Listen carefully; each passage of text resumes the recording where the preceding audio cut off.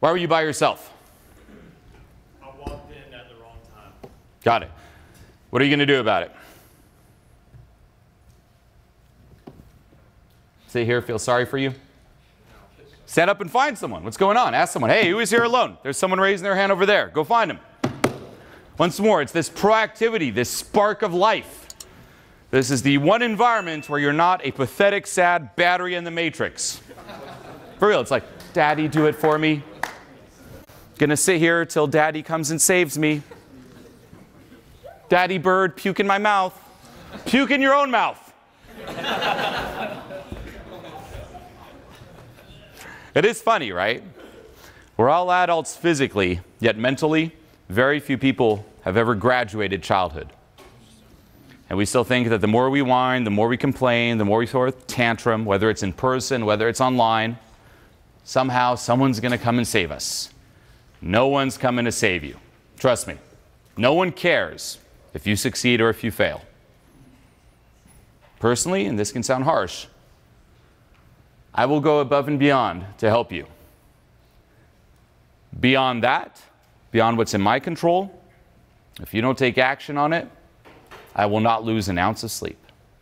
Your friends will not lose an ounce of sleep. Your family will not. You'll see it. You might have already seen it. Your family will start helping you at first and caring about your sad little problems. And then after a while, you're going to start being labeled as that. Well, that's just Gary with the problems. Problem Gary. As the years go on, are they going to lose sleep over it? No, it's like it is what it is. Do you lose sleep over every homeless person you see in the street? No. Does it still break your heart? Yeah. Do you like think about it all the time? No. You're like, this sucks, but you slowly start living in denial. Your friends will do that. Your family will do that. Everyone you know will do that. That's the solution. Like, that's the end point of a victim. Someone, please, it's so hard. Friends, you know how hard it is for little Gary? Help little Gary. They'll try. They'll try to show you the way. And you're like, but can you not just show me the way? Can you do it for me? No, Gary. We have our own stuff to deal with.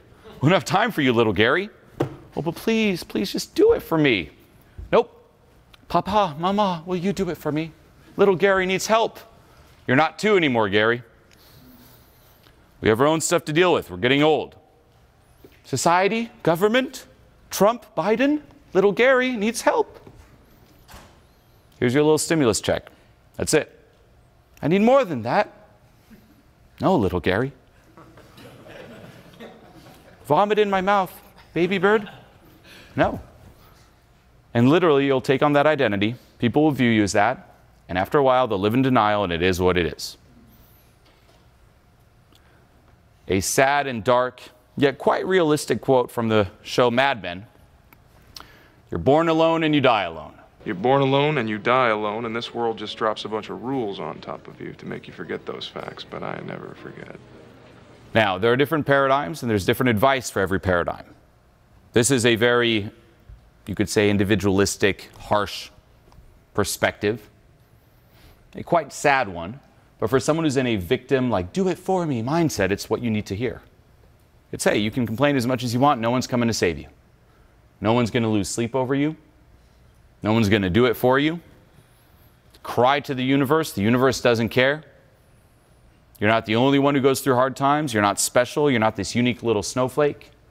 Go watch the movie Fight Club and step it up. For the person, for you, where I'm like, go find someone, that there is an act of charity on my end. It's an act of pity on my end. I hope it helps you, but it might not, because it might actually train you to think that someone's going to save you. I should have just let you sit there in your own spit, just waiting, like, vomit in my mouth, and just take it as everyone else does the exercises.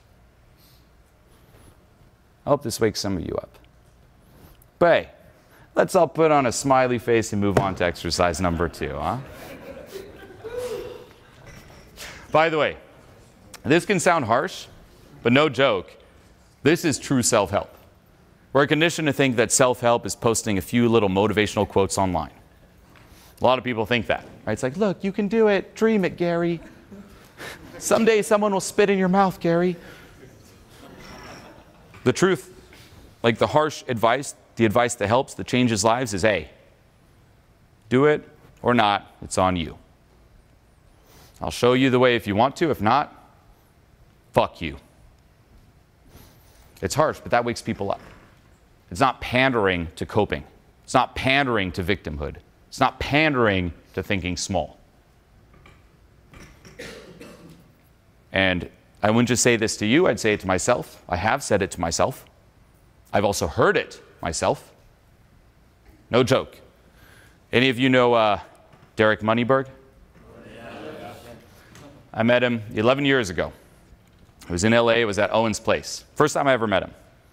Love the guy. We disagree on many things, but I love him and respect him tremendously. First time I met him, that was when I first moved to LA, and I had a little bit of little Gary in me. No joke. And I remember sitting on the floor, I don't know why I was sitting on the floor, sitting on the floor at Owen's place, and he was on the couch. And I was asking for advice, and it kind of came off as a little baby bird type of thing. Like, hey, you know, Derek, what would you do for him? Like something like that. And he told me, like, dude, if that's your mindset, my advice to you is move to San Fran and become a male prostitute. No joke. He'll confirm it. That's the first thing he said to me. He's like, dude, just go be a male hooker. If that's where you're at, if that's your mindset, that's best you can hope for. Good luck. That's how harsh it was. That woke me up. That was my, oh, little Gary, spit, spit, spit. And instead of spit, I got shit in my mouth. And I woke up, took massive action, and our conversations changed massively since then. Respect is something that's earned. You don't just get it by default. I'll teach this to my kids, my daughter, no exception. This isn't me trying to be mean. It's me trying to wake you up. Hope it works. Like, this program is such a game changer. The way everything's structured and the material, it's been already, even for me, it's just been, I'm noticing a crazy change in the way that my whole life's like playing out. What you put together is just incredible. There's nothing like that. I've just jumped like a million levels. It's just been a complete 180 for my experience of existing. That's awesome.